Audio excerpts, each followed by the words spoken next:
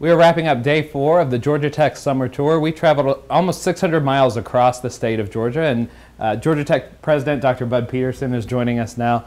Dr. Peterson, tell us a little bit about why it's so important to take the time to travel across the state. When Val and I first came to Georgia 7 years ago, we didn't know very much about the state of Georgia and wanted to learn more, so we started this state tour, and we've done it every year since then. It really gives us an opportunity to travel around the state, to meet the people of the great state of Georgia, to learn a lot more about what they need and how we can better serve them, the businesses in their communities, and just what can Georgia Tech do to help Georgia. So part of this is about connecting with industry and economic partners, but another part is meeting with alumni across the state as well. So it's really a lot more than just alumni. It's the parents of current students and former students. It's parents and prospective students. So we've really got a whole host of different types of people that come to these events to learn more about Georgia Tech. So we talk a lot about economic impact and the footprint that Georgia Tech leaves. So a big part of this is making those connections with those economic partners, and probably a big part of why we do this summer tour as well.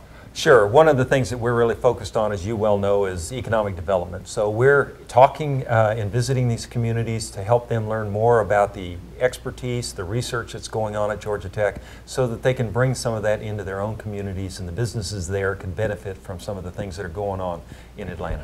We've got partnerships with businesses all across the state. Our Advanced Technology Development Center works with over 500 companies across the state of Georgia, and we continue to interact with them, and having those companies and representatives from those companies come and visit us, and for us to go and visit some of those companies that we can work with, companies we have worked with different communities, and it's just been a great event for us. Were there a couple of moments of this year's tour that stand out to you as like, I'm glad that we did this?